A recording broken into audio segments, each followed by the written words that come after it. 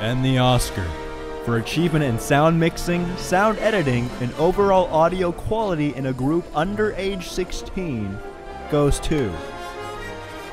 This is just great. Charlie Reed! Look at him run. Like a chicken that's just got out of the slaughterhouse.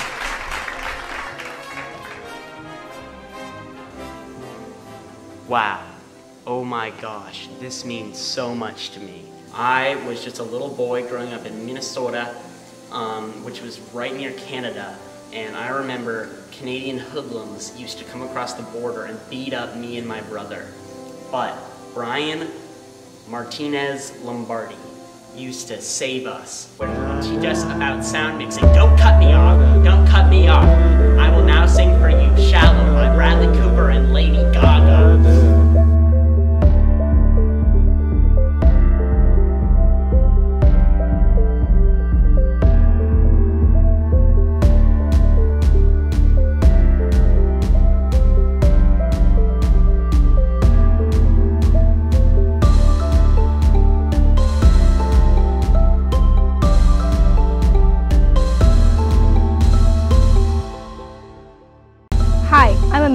And I'm Pearl. Welcome to the Transcript. This week, the folks at the Transcript get to the bottom of some senior trip confusion, explore athletic superstition with Hamped Up, gets baking with In Other News, and hosts Mr. Hansen on The Leftovers. Hi, I'm Kaylee Hunter-Gasparini, and welcome back to Tell It Like It Is.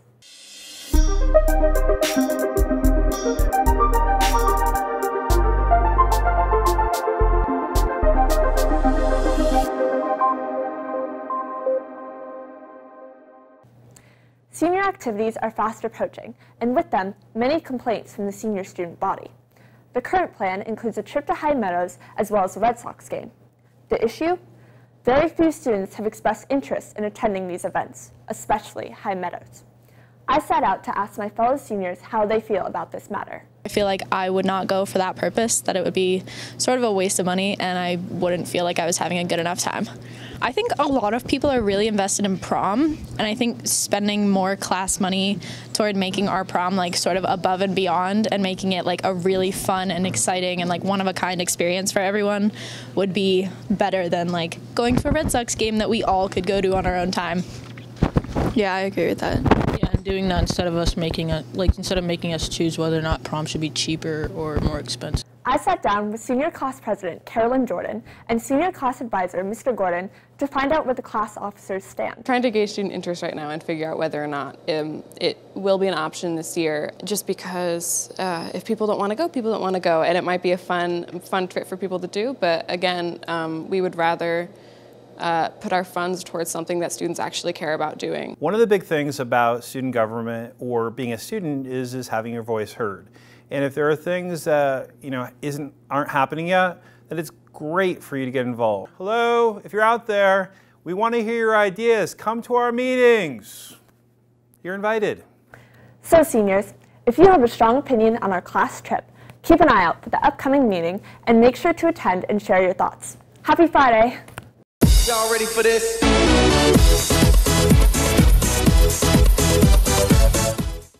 This week on Hamped Up, I wanted to draw attention to a topic I've touched upon before, mental health, but more specifically, superstition. This concept hits close to home, and I hope to bring more awareness to this issue as a whole. I sat down with Benjamin Thompson, who specializes in counseling and mental health performance skills training, to get his insight on this topic. Well, I work with a lot of athletes and a lot of high school athletes, and right off the bat, let me just say, I don't think those are rituals or things that need to be broken at all, necessarily. Rituals and routines are actually really good things.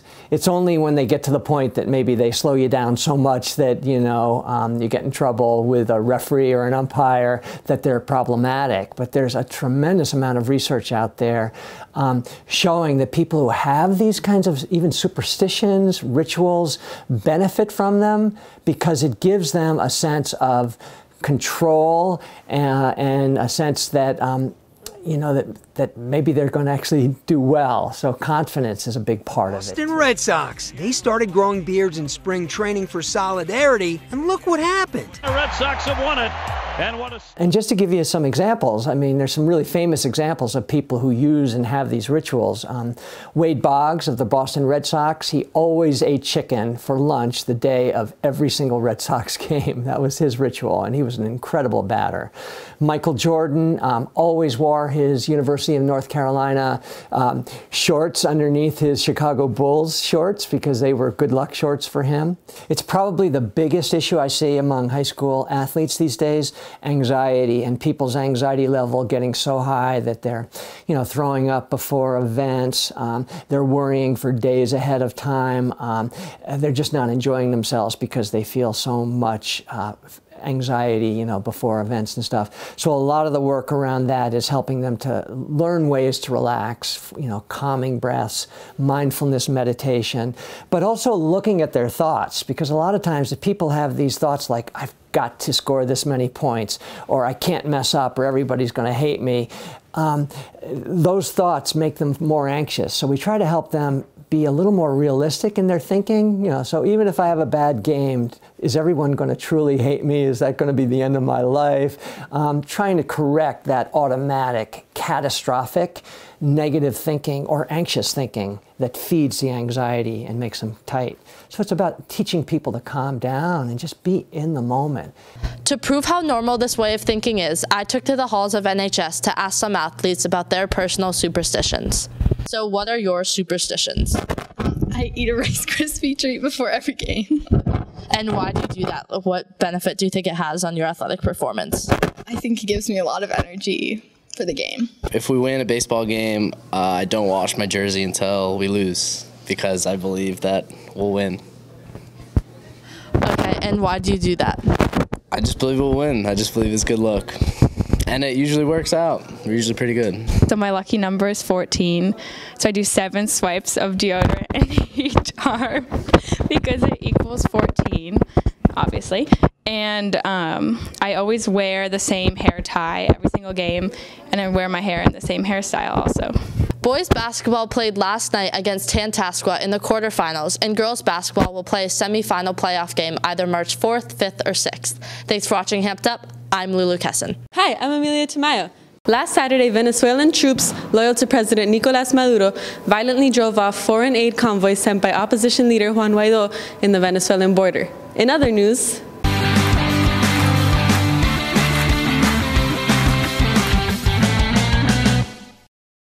this week, we wanted to get in touch with local businesses, so we met up with a Northampton High School class of 2012 alum who started his own business while he was still a student here.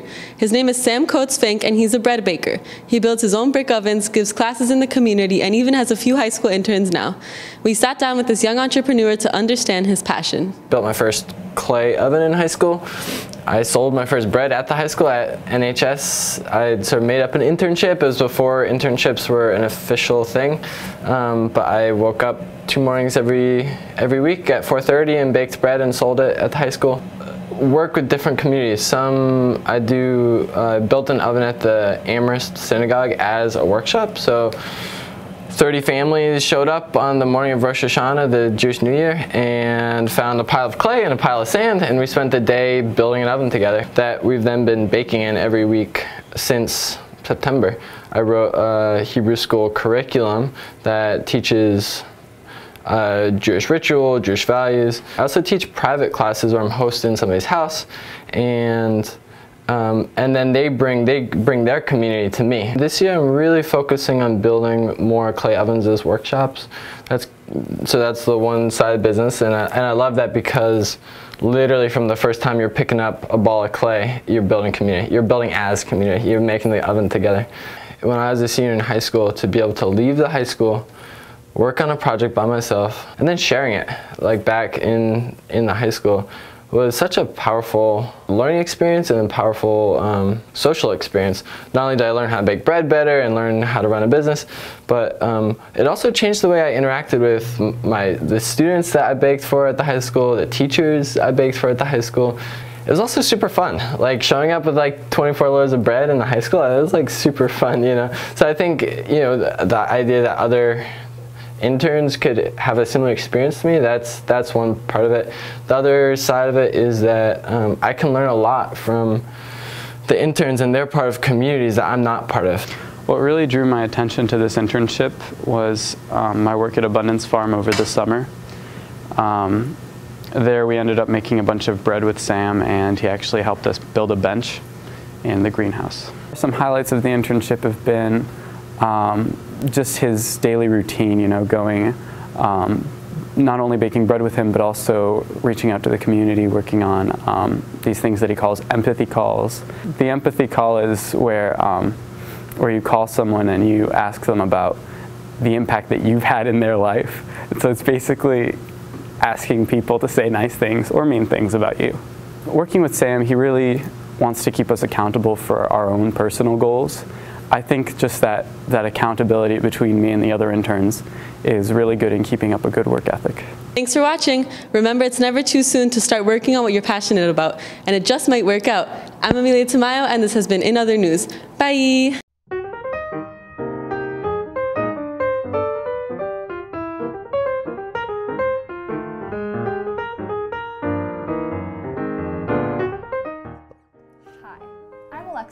And welcome back to The Leftovers. This week, we are here with math teacher, Mr. Hansen. Hola. Would you like to say what we are cooking this week? Because I'm not sure I can Sure. I'm not sure I can pronounce it either, but I can try. Okay. This is liten rund sotebröd med fisk inuti. It means little round sweetbreads with fish in it. It's a family recipe that's been in my family for some time now. Yes. Okay. So the ingredients that you will need for this recipe is 1 cup of white sugar, 1.5 cups of all-purpose flour, and then you need a teaspoon and 3/4 of baking powder. Yeah, and so those are all of the dry ingredients, and then the wet ingredients are 1/2 cup of milk. Should I be whisking that in?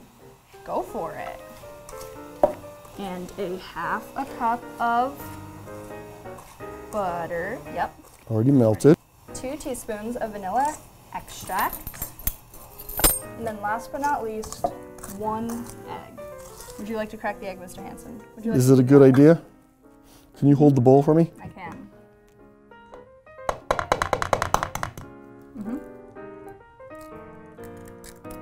I like to use vegan eggs from vegan chickens.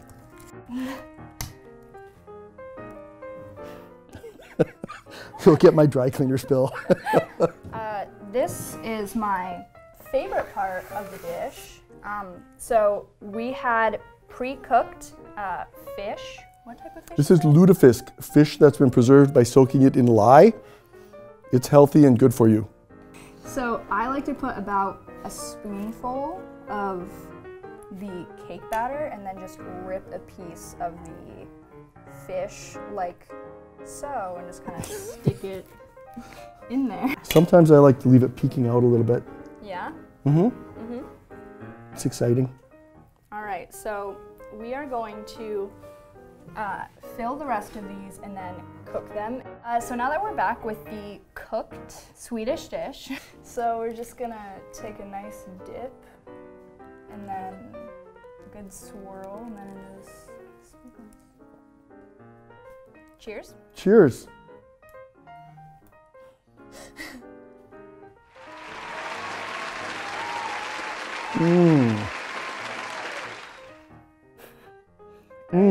That's really something. The following questions are from me, but also some of your past students or students you currently have. What's the greatest experience you've had in your life? Well, my mind goes right to when my kids are born.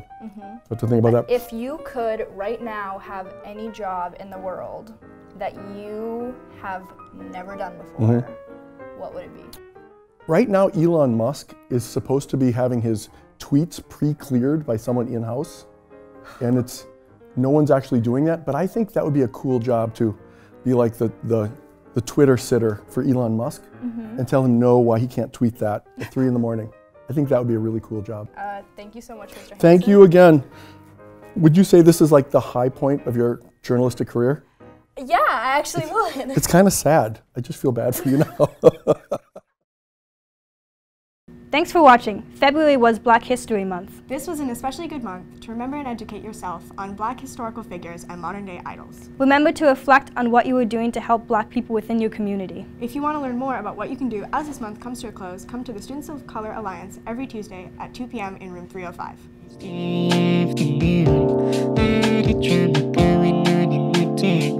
We're talking about the transcript.